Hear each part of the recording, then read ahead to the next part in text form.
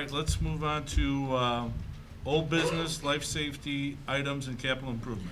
Not much to report. You know, there was one item that we did discuss with Joe Papa-Nicholas, the contractor, and Miss Smetana, I think, started talking to some of the senior groups with the construction in May. It will be a good idea that the graduation ceremony will have to be held in the gymnasium.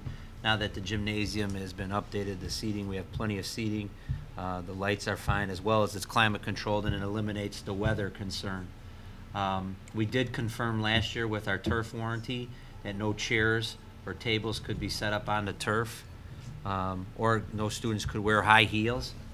So the setup for an outside graduation would be significantly different anyways.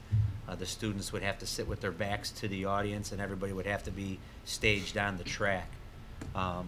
So with the construction starting in May, we'll have the graduation inside this year, and it may look as a permanent venue for graduations going forward.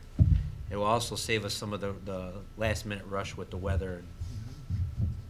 Any questions on this side on this? Anybody on this side?